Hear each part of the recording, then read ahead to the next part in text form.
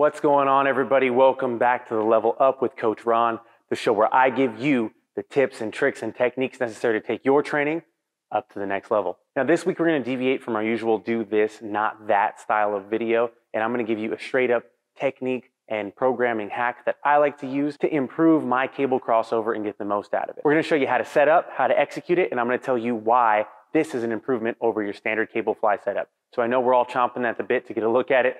So without further ado, let's go. So with this version of the cable fly, what I like to do is I'll set up the cable crossovers nice and wide. You can also do this on a standard wide rack that has, the pull downs on each side. But I prefer to use this because, this is a little more secluded and you don't have to feel like a jerk taking up the whole giant rack.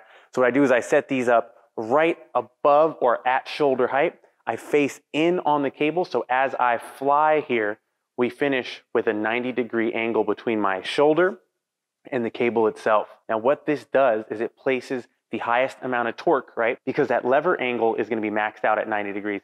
Any further in, we're starting to turn it over and the arm takes over. And when it's out wide, we're not fully contracting. So what I like to do is right when I get to that 90 there, we can squeeze really hard and emphasize more of that very shortened range of the pec that is missed in the standard cable fly or a dumbbell fly. Then what I'll do is I'll immediately turn right around and I'll do that standard cable fly. So that standard cable fly, now we're overloading more at that wide, big, long pec position here, right? That's also what gets hit most in like a bench press or a dumbbell bench. These sort of things, we kind of stress the pec more at the lengthened position because we're fighting with just gravity and not a cable resisted load, right?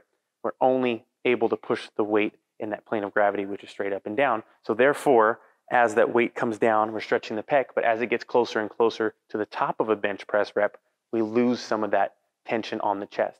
That's why I like to combine these two exercises, because together we're hitting a fuller range of motion, a fuller range of strength for those pecs, and that's going to help us to get greater development and increase our gain. That is it for this week's episode, everybody. I hope you enjoyed it. I hope you learned something. Drop a comment below and let me know how and when you implemented this in your training.